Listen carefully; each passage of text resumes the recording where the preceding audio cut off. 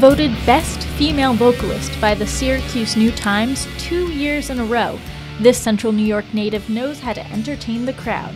But like most of us, she still has to show up to her day job. Good morning, it's Ashley at CX Tech. How are you? Ashley Cox, one of the faces behind the sales calls that you usually just let go to voicemail.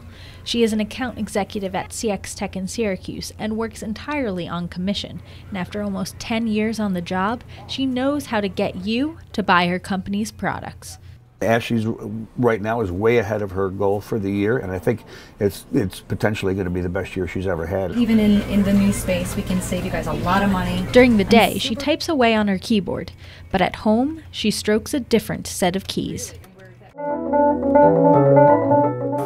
I always think about myself as an artist. When people ask me what I do, the first thing that I want to talk about is my music.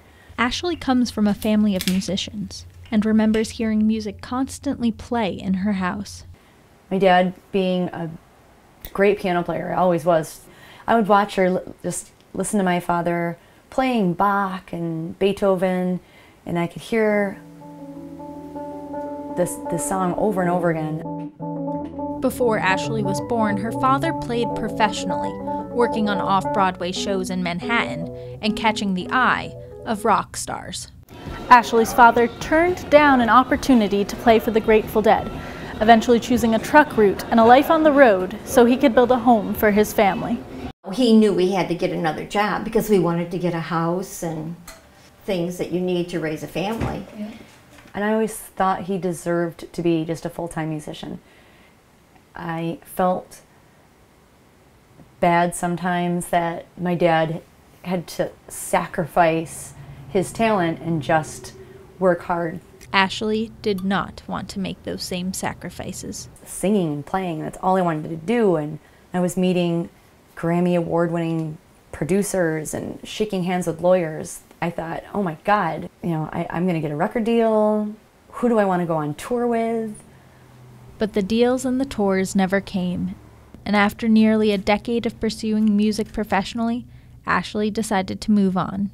I said, no, I didn't want to do that. Yeah, that sounds right. Sounds about right. Because I wanted her to keep playing. I didn't want to be a poor, starving artist forever. So Ashley decided it was time to find a big girl job. Ashley the worker. To be a rock star at her job, Ashley gets creative. She mentions her music and her website and stuff so people can go and see what she's about. Because I think what makes me successful at my job is the fact that I am an artist and I am creative. That's how you differentiate yourself. You have to be able to do something a little bit different, and she sure is different. And the sales help her music. I believe that I've written some of the best songs that I've ever written because the amount of my window to do so got really small. Ain't no plan, no great escape, no time to waste.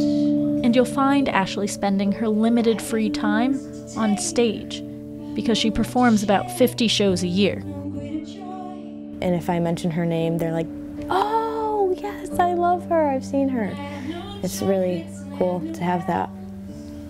Ashley's passion and success inspire her daughter, Chloe. I'd like to bring my daughter, Chloe, up here with me. Everybody give Chloe a hand. The mother and daughter share the spotlight, passing the family's musical tradition on to another generation.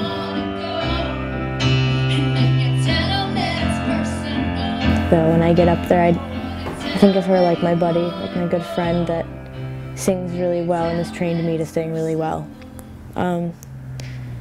When we get going, it's so strange. It's like hear one sound because we both sound so similar.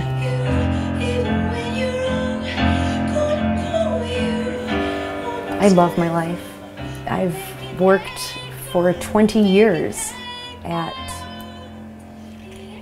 being who I am. So rock star, I rock. I know that I rock. Many of us are not living the lives we dreamed of, but Ashley has composed a way to live happily.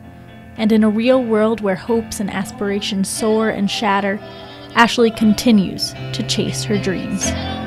In Syracuse, Kate Capodanno.